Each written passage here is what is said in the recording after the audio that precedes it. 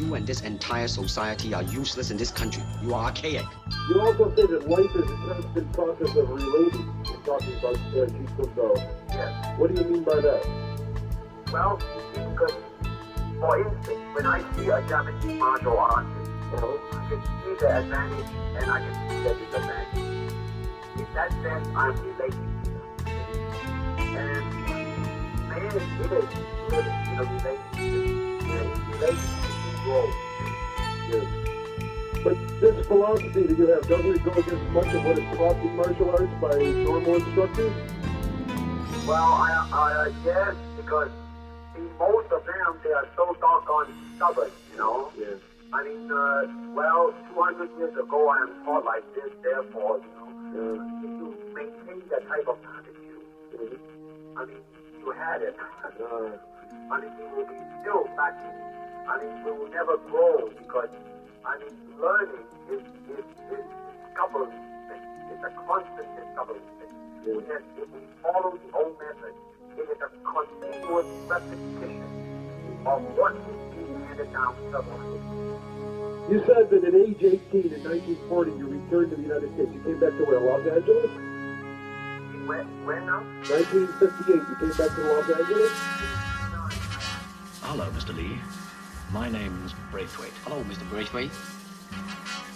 I've come to speak to you about a matter of great importance. Have some tea? Yes, indeed. This is very pleasant.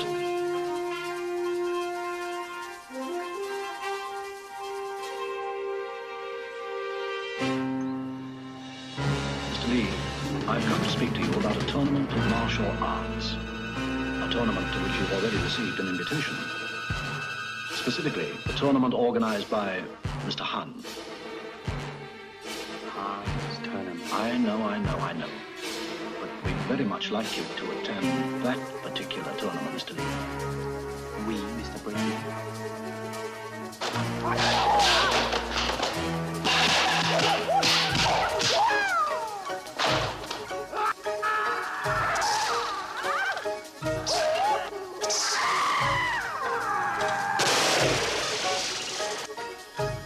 You have offended my family, and you have offended the Shaolin Temple.